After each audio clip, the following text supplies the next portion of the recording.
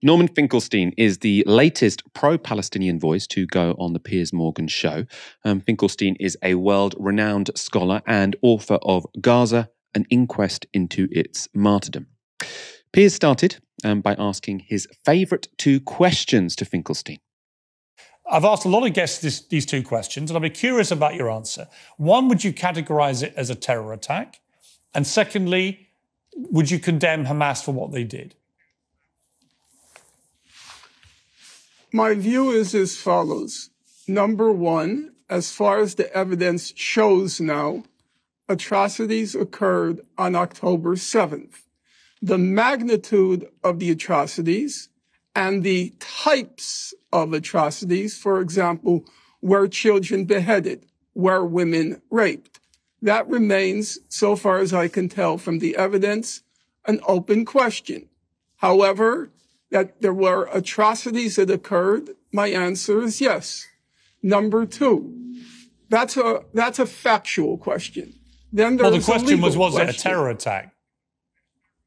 Yeah. Well, atrocities, it seems to me, denotes a terror attack. Okay, thank you. That's what atrocities are. Thank you. Okay. So, number two, that's the factual question. And then there is the legal question. As a matter of law, it seems unquestionable that the people who perpetrated these atrocities would be prosecuted and convicted in a court of law.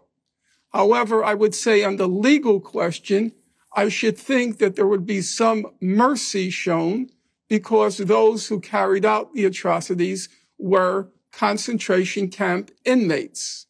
Number three, which I think is the one that concerns you the most, is the moral question.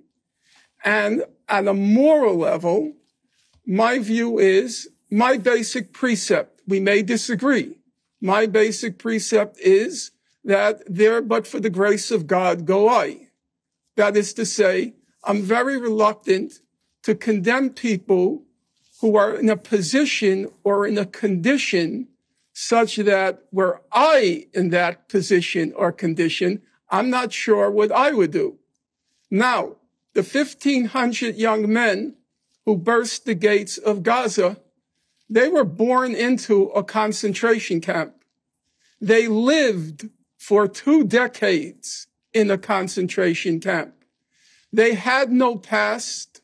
They had no present. They had no future. They had no jobs.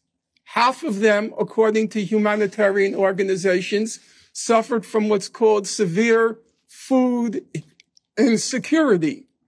And then on top of that, as I'm sure you know, Piers, because you keep up with the news, periodically Israel goes into Gaza and it mows the lawn. And you know what mows the lawn means. It means a high-tech massacre in Gaza. Now, really impressive answer of him because it was so precise. You know, he's very precise with his words. And, you know, I assume Norman Finkelstein has the confidence to do that because he has chronicled what has happened in Gaza in great detail, right? He clearly knows so much more about the reality in Gaza than Piers Morgan does. I said Piers Morgan started with that question. In fact, there was about 4 minutes before that where they were discussing a post Norman Finkelstein had done on Substack after October the 7th, where he had sort of initially been celebrating the attack because he had seen, you know, the footage of the fence being taken down and it looking more like an act of, you know, armed resistance, but without targeting civilians. Norman Finkelstein ended up saying, you know, he feels much more complicated about it. He wouldn't celebrate it now because he's seen how many civilians were killed. But I think that answer was just very impressive because, you know, he's not celebrating the actions. And I do think it's very, very difficult to sort of look at some of the things that happened on October the 7th and the innocent people who were killed and sort of say, oh, that's a great thing. We celebrate that. And, you know, I think it's very problematic to do that. And he sort of said he started doing that until he saw the reality of it and took it back. But he's not willing to condemn the people because, you know, who knows what one would do if you'd lived in a concentration camp for 20 years, right? If your whole life had been spent in a concentration camp, who are we to condemn the people? So without sort of saying you endorse the action, and I actually think it's possible to basically condemn the action but not the people. You know, that seems to me intellectually coherent. But in any case, I think he held himself very, very well there. Let's go back to the interview because Piers Morgan has another go at getting Norman Finkelstein to condemn Hamas. If you can't start from a basic humanity position of saying what happened on October the 7th was a disgusting terror attack worthy of condemnation, then for me, I find it very hard to then respect anyone's demand for people to condemn Israel and their response. Piers, I'm trying to be candid with you. Number one, I appreciate your humanity. I do. I don't know you from Adam. I'm not a TV or a television or a social media kind of person. I'm a book person. I'm old-fashioned. However, I do recall that when that famous moment when Susan Boyle appeared on Britain's Got Talent, and I remember the camera turning to you, focusing on you. I could see it in my mind's eye. I saw your eyes narrow, and suddenly the humanity in you came up. Here is this obscure woman whose talent had gone unrecognized. And if I can speak to that same program, for me, the most poignant moment, the one I carry with me since that moment, was when Simon Cowell asked Susan Boyle, well, why haven't you been discovered yet? And she replied, because I haven't been given a chance. And that's how I feel about the people of Gaza. My respect for Norman Finkelstein, couldn't be higher after watching that clip. He said, especially the way he does it, I'm not a TV guy, I'm a book guy. And then goes into great detail about a scene with Susan Boyle and Piers Morgan and Simon Cowell, as if this is the language that Piers Morgan will understand. Piers Morgan completely blown away. He does not know what is happening. But the point was a serious one, and it was very, very, very well made, sorry. And as I say, it is a serious point, and he goes on to make it with reference to the reality of what's going on in Gaza. So let's go back to that clip to see what Norman Finkelstein says next. That's how I feel about those young men in Gaza. You ask me why I won't condemn them. Because those young men were born into a concentration camp. They were born into among the most dense populated places on God's earth. Half of the population of Gaza is children. 70% are refugees who were expelled from Israel in 1948 and their descendants. 70% of Gaza's youth have no jobs, no future, no nothing. They are Susan Boyle times 10,000, never given a chance. And as things looked the night before October 7th, when the question of Gaza was disappearing from the public stage, I will admit to you, Piers, I myself had given up on Gaza. In 2020, I decided it's hopeless, it's pointless, I only have a finite number of years left in my life, and it's time for me to move on. And I'll tell you, that was a wrenching decision on my part, because I knew I was abandoning the people who for 15 years I had devoted my life to chronicling every detail of the horror that had been inflicted on those people. And I gave up on them. Okay. And that meant if I gave up, they had no future because I was the last chronicler. Okay, but what I would say... Gaza. All right. No, I thought that was very emotional because, Norman Finkelstein has devoted, he's not lying there. He has devoted many, many years to chronicling what has gone on in Gaza. And I believe him actually when he says that he'd sort of stopped thinking about it because I do think everyone had sort of expected, the Gazan struggle to just, or the Palestinian struggle in Gaza to just sort of slowly disappear and die. The wager that the Israelis were making is that they can provide no justice for the Palestinians, but they're security system is so well established that they can completely ignore them. You know, and because it was sort of a slow death of the Gazan struggle, the world was sort of willing to ignore it. Now it's very unclear to me if the actions of Hamas has turned that around, right? Obviously, people are now paying attention to Gaza, but also it gave an excuse for the Israelis to counterattack and kill, you know, over 13,000 people, potentially much higher than that.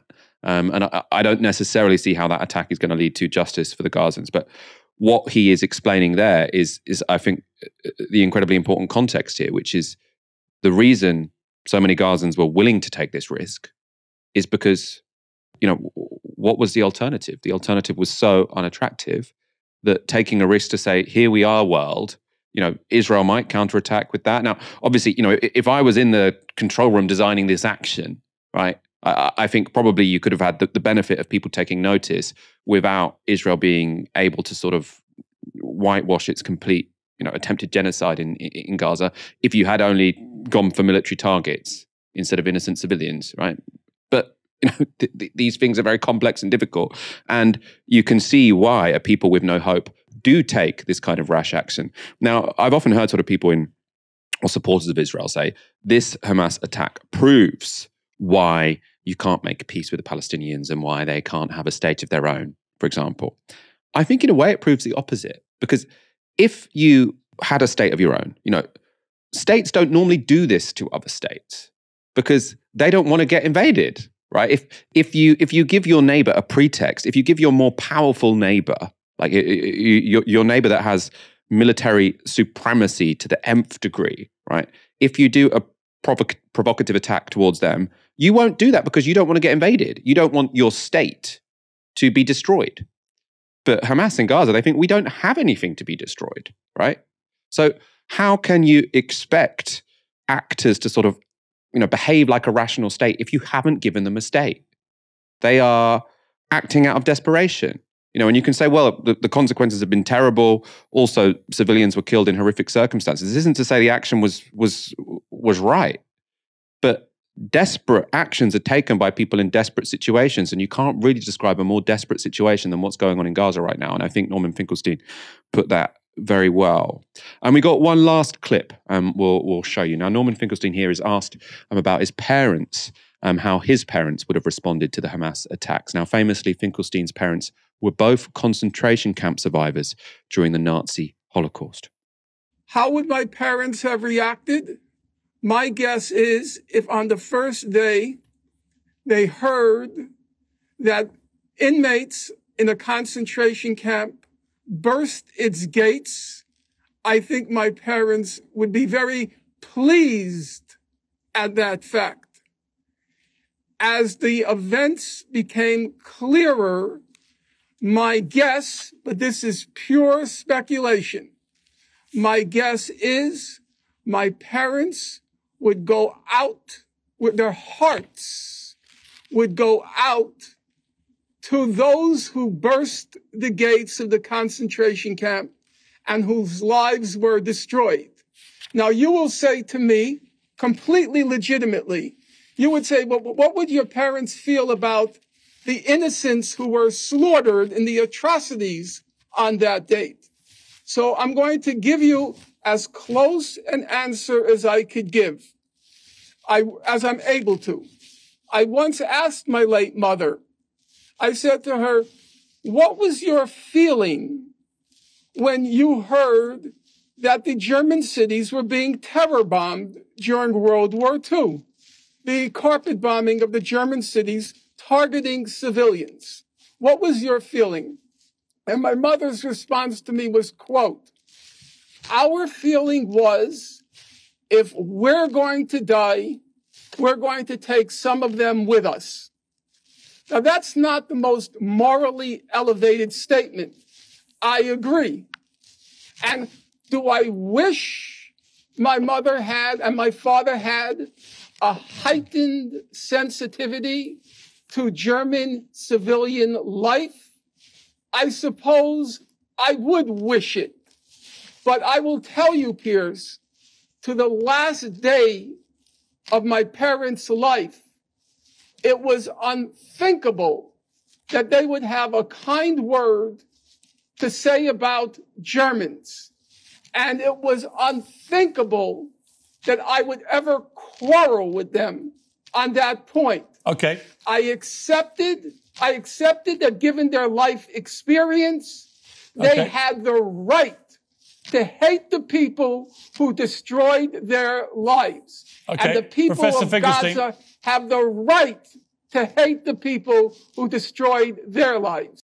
Now, again, I just thought that was so powerful and so precise as well, right? Because he's not saying, it was the right thing for his parents to hate the Germans, but they have the right to do it. It's not for him to tell them not to hate the Germans. Now, obviously, I think in this time, lots of people have sort of been thinking about the South African struggle because of the obvious, parallels of apartheid, people sort of comparing Hamas to the ANC, etc. Now, what was very interesting with Nelson Mandela, especially later in his life, he, made a big deal out of sort of telling Black South Africans, I can see why you want to respond with violence. I can see why you want to take revenge on white South Africans. But that's not how we get to where we want to be. That's not strategically wise, and you have to rise above it. And I think that's incredibly impressive, right? And I do think that sort of treating people with the hatred they treated you is not necessarily always the right thing to do. I think it often is strategic to take the higher ground. And obviously, hatred is not a good thing. If you can avoid hatred, that's great. But who are we to judge people who respond to their own oppression by hating their oppressors? It's not an endorsement of the hatred of those oppressors, but who are we to judge people who do respond in that manner? Ash, what did you make of that interview in general? I thought that what Norman Finkelstein was doing was something really important, and he was articulating an empathetic connection. Now, normally when we talk about empathy, what we mean is sympathy, a feeling of, oh, my heart goes out to you. But that's not really what empathy is. The kind of empathy that Norman Finkelstein was embodying was this sense of going, let me imagine what it is like to be somebody else. And let me take you, Piers Morgan, the viewer, on that journey of what this person's experience must be like. He did that by talking about the experience of young men who grew up to be Hamas fighters, who were born, who were raised in an open-air prison in the world's largest concentration camp, whose whole lives have been defined by blockade, by siege, by bombardment, by scarcity, and by lack of opportunity.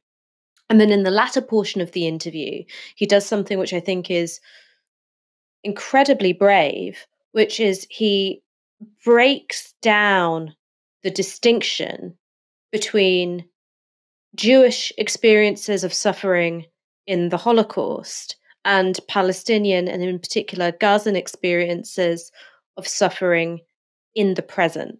Because usually when the history of the Holocaust gets invoked with regards to Palestine, it only goes one way.